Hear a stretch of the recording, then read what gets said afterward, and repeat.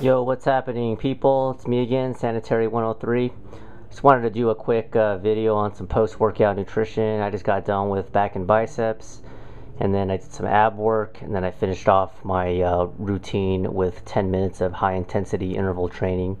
So I just got back from the gym, and I'm just going to have a little protein shake. So right here I already pre-mixed a BodyTech Pro 24. This is a chocolate mint flavor. I just mixed it up with water, stirred that up. And because it's post-workout, I need to get some fast-acting carbs in right into my muscles that are depleted. So I actually have something left over. If you can see that, this was from Saturday. I got at Whole Foods. This is called Baklava. I think I pronounced that right. It's from Turkic origin. And I ran out of fruit. I usually have like dates or some strawberries or pineapple, but I ran out, so I have to adjust accordingly. So this is high in sugar, but you definitely need that post-workout.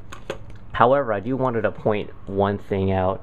Now, there have been some recent studies that have indicated that your pre-workout food that you eat is just as important, if not more important, than your post-workout nutrition. And the theory behind this is that when you eat, let's say, a banana or a protein bar or a power bar during pre-workout, you're actually still digesting that food, and that during post-workout you typically don't need that extra sugar, and that extra sugar can cause weight gain and you're actually not depleted.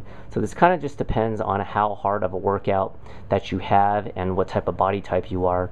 So in layman's terms, what the heck does this mean? Well, if you're a hard gainer such as myself, you're relatively lean, and or you have really hit the gym hard and have done some cardio and sweated a lot, go ahead and have something sugary post-workout, followed by a solid meal within 1 hour with some lean protein, some veggies, and some complex carbs such as brown rice. However, if you're simply trying to lose weight and or you have a hard time losing weight and you basically just pack on a lot of fat very easy, you might want to shy away from the sugary snack post-workout and just have the protein shake, and then within 45 minutes to an hour have your meal of complex carbs, protein, and lean veggies. Hopefully that makes sense, and thank you very much. I'll see you guys next time. Bye.